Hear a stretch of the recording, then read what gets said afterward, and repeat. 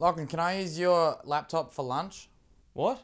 I'm about to eat some lunch, but I don't have my phone on me. What the hell does that have to do with eating lunch? Lachlan, you really think I'm going to eat lunch without a YouTube video? I don't know. Yes? What, do you think I'm just going to sit there in silence like it's the 40s? When was the last time you ate a meal without a YouTube video on? I don't know.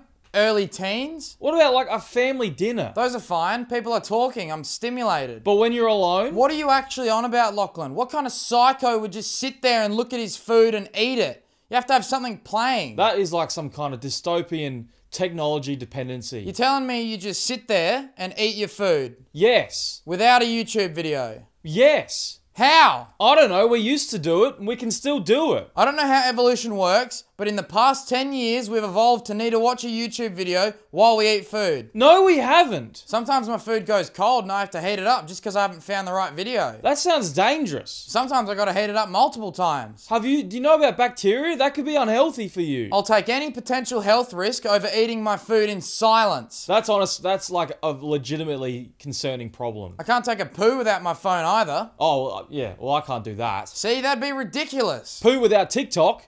Now I'm getting heebie-jeebies. Gives me goosebumps. Gives me the friggin' willies. Think about all the self-reflection you'd get done. I don't want to get to know myself in there. Okay. I get the food thing now. Now that you put it like that. See, I knew you'd get it. Still, bit of a concern. Your dependence on stimulation. Do you know I literally have to imagine Subway Surfers next to your head to make this conversation bearable? See, okay, what is going on? Not good stuff. That's for sure.